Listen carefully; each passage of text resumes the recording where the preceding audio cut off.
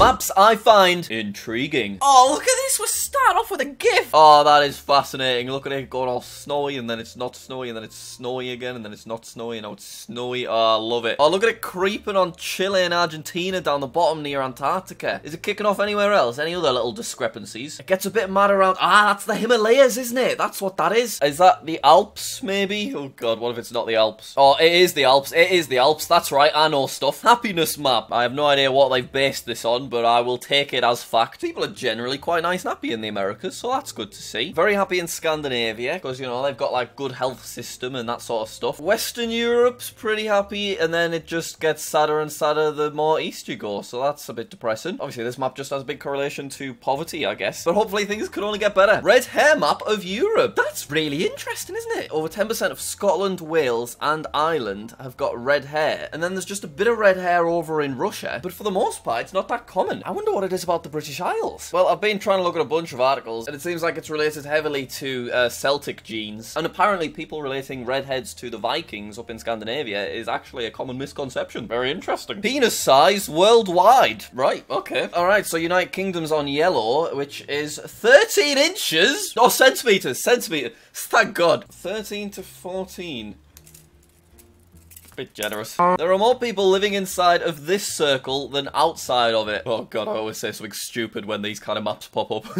I mean, that makes sense. It's got China and India in there, along with many other countries. Metal bands per 100,000 people. There are so many metal bands in Scandinavia. That's incredible. Oh, this is interesting. Google autocomplete results. Europe. Why is insert country here so ... So when you type into Google, why is the United Kingdom so, it autocompletes with rich. And it does that for a few places, it seems. We've got Norway, and we've got Germany. For Italy, apparently it says racist. I want to fact check this. Why is Italy so expensive? It's out of date. Why is the United Kingdom not a federal system? That map's talking out of its arse. People in the EU aged 25 to 34 who still live with their parents. So this will be quite interesting. So in the UK, 14% of that age group still live with their parents. We've got similar themes in France and Germany. And then it's much less common down here in Greece. So I reckon if this map was updated, I mean, the statistics would be even higher, particularly in the UK, because the housing market is mental. It is just ridiculously broken. And it's just almost impossible for most young people to buy their own house now. So I do not judge anyone living with their parents, because the economy is completely broken. Oh, this is insane. 2% of Australia's population lives in this region. We've looked at maps like this before, but yeah, it's basically just showing that everyone lives around the coast. And in a previous map video, we did discover that this central area is equivalent temperature to the Sahara Desert. So you can understand why only 2% of the entire population live in this huge area. How the world would look if mapping conventions were flipped upside down. Oh my goodness me! All I can see is a duck. Anyone else see the duck? I can't stop seeing the duck. Yeah, that is really interesting to look at. Everything looks a different shape, but when you actually think of it the other way around, it isn't a different shape. Most popular type of alcoholic beverage. So in the US, in Canada, in quite a bit of Africa, and in the UK, beer is most popular. And then we've got spirits being most popular for almost all of Asia. Obviously, you've got that Russian vodka stereotype, which obviously must have some truth according to this anyway. But yeah, beer is a lot more popular globally than I expected. But then in Italy, of course, it is wine as most popular. Interesting. The world divided into 7 regions, each with a population of 1 billion. That's an interesting one. So Africa remains its own continent still. I honestly thought collectively there'd be like quite a lot more than 1 billion people in Africa. Whoa, I've just realized how mad China is, because that's not even the entirety of China. That's just a segment of China having 1 billion people inside of it. Although it does include the Koreas and Japan. I also like Australia just kind of tagging along with North and South America too. Hey guys, you mind if I get in on green as well? Basically no one lives here. Oh Christ, every country England has ever invaded. All but 22 countries in the world. Nice one, England. So we haven't invaded Mongolia, and there's actually a few countries in Africa that we didn't invade, which is surprising. But I guess that's just because other Europeans beat us to it. Dreadful. Absolutely dreadful. Birthright citizenship around the world. Yes, no, cannot confirm. I don't know what birthright citizenship means. I have looked into it, and it basically just means if you were born in Canada, you automatically can become a Canadian citizen. Same with almost all of South America and the rest of North America as well. But that is not the case then basically everywhere else. That is interesting.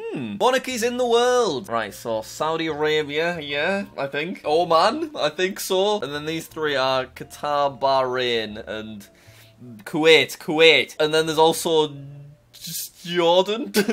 I'm checking. Give me a second. Yeah, I was right, wasn't I? Yeah, I was. I smashed it. Okay, so all of those places in the Middle East still have a monarch that rules the country, which obviously I assume in most cases democracy is the better option for the people. But I say that as someone who has no idea what's going on in these countries. But yeah, UK is blue, which means we still have a queen, but it's the government that makes the rules. The queen just, you know, uses all of our taxes and stuff. So is the UK queen the figurehead of Canada? She bloody is. She gets in everywhere, doesn't she? Lactose intolerance. Well, that's interesting. 80 to 100% of Africa and South America, basically, are defined as lactose intolerant. So it's clearly something to do with ethnicity, which I didn't realise. I mean, we're all kind of lactose intolerant, because when you actually think about it, what we drinking cow's baby milk for? Bit weird, guys. Most listened to artist in every state. Go on, Jay-Z. Jay-Z is dominating Eastern America. Rap is very popular along the US, apparently, because this isn't rap specific, but most of the artists here are rappers. Imagine Dragons managing to sneak in, though. Go on.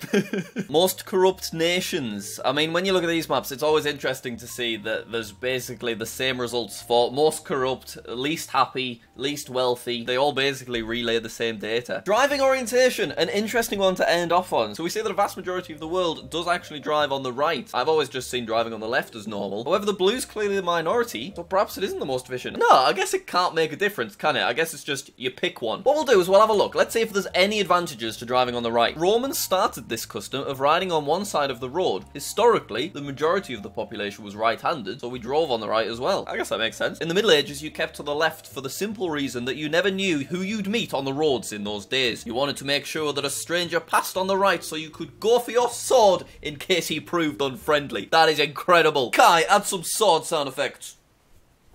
Great stuff. And on that interesting bit of trivia, which I expect you to relay to others, we'll end off the video. Thank you so much for watching. Subscribe. I do upload once a week, and it's always something nice and interesting like this. Alright, I'll see you later.